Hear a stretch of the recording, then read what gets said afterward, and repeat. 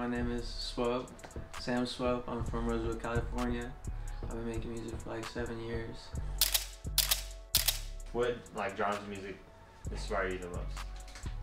Rap and like R&B and hip hop. Any specific artists that you mainly gravitate to?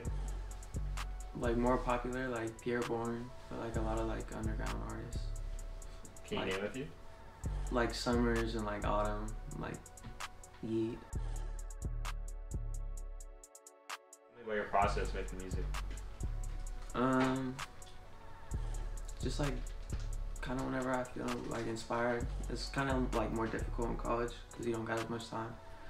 But whenever I just sit down, it's kind of like the first sound that I hear, like the melody usually.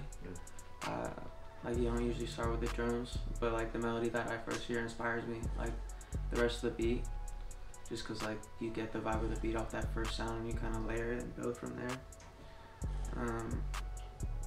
And it's always just about like creating like a ambiance at first, like an atmosphere, like kind of fill in like every part of the beat, I guess. Yeah, like sound. Do you think if you had more time, maybe you would make more music, or the quality of music? Bro.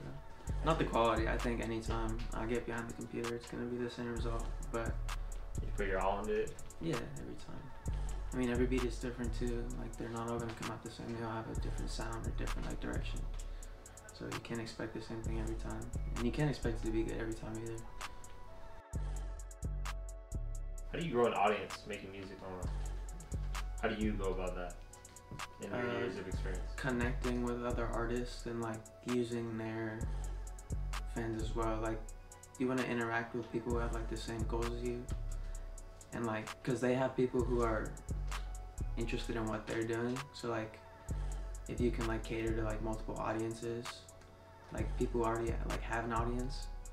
Like I try and like put all my friends on with like my other musical friends, so that those audiences and like, so I have like a good amount of friends in like Louisville and like listeners in Louisville, just because I like have made a lot of connections through like Instagram. Like I obviously haven't like visited there, but they have like an audience that I can cater to, and I just have been able to connect with it through like Instagram.